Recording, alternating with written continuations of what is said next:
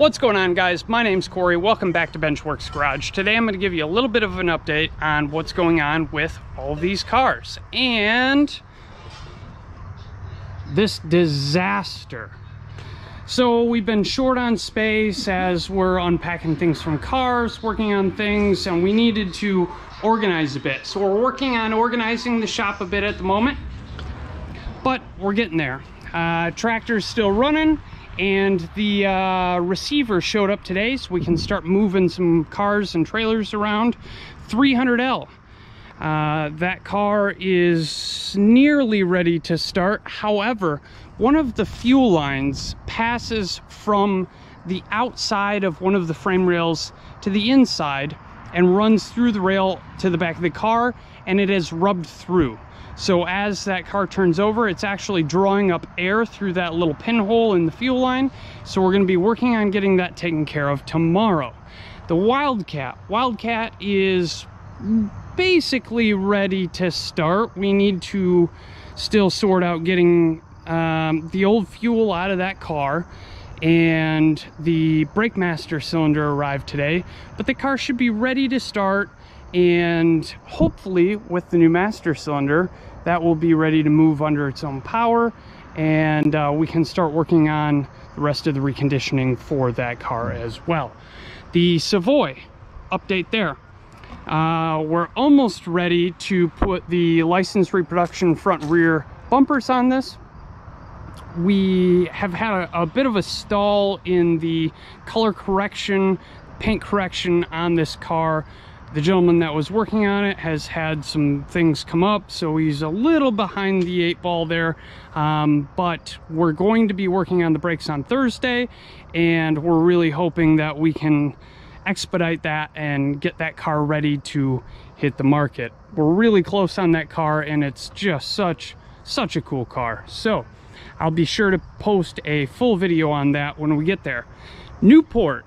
The new wind intake arrived. The 1406 Edelbrock carburetor arrived. 1406, 1407, I'm drawing a blank now. But 650 4-barrel wind aluminum intake. This car ran well. However, it had the cast iron 2-barrel intake and 2-barrel carburetor, of course, and it just didn't really stretch its legs up top. There's plenty of torque and power there to really make this car a pleasure to drive, and it was a bit neutered, if you will, using that previous intake and carburetor. So that's gone, or going. We're in the process of switching things over now. That's going to be ready very, very soon. Camaro. I have found the front and rear glass for this car.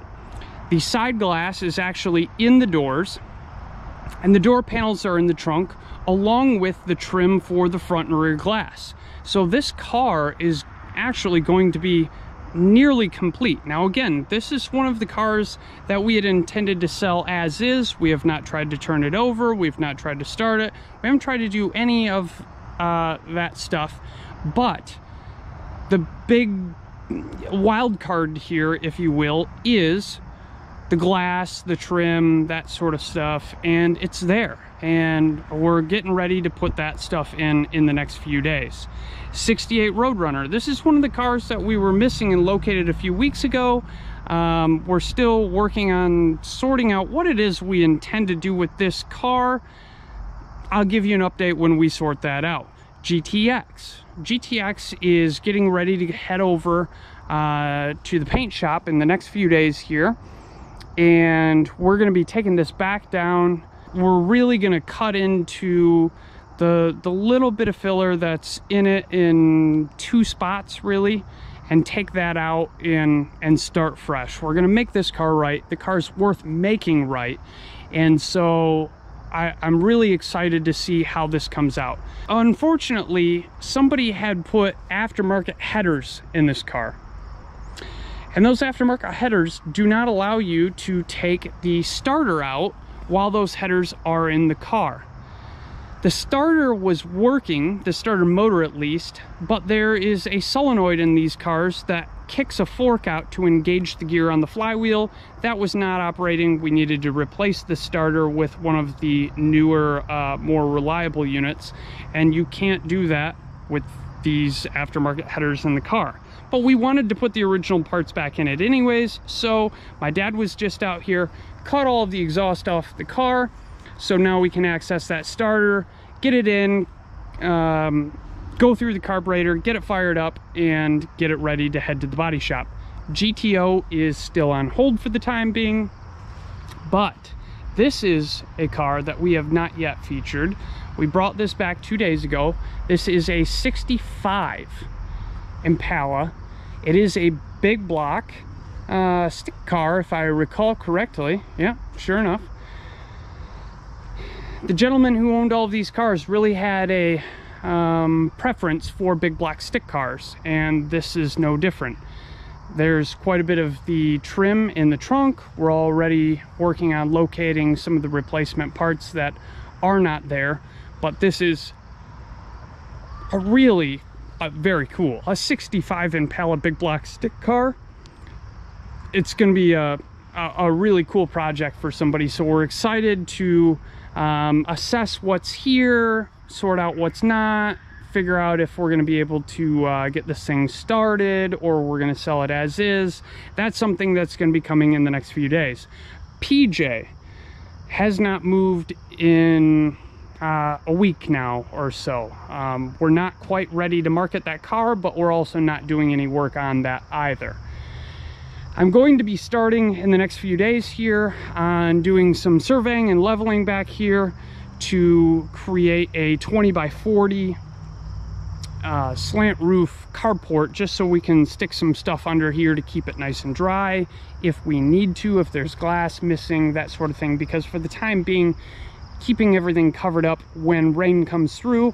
I'm in West Michigan. That happens fairly often in the summer. That's a priority for us.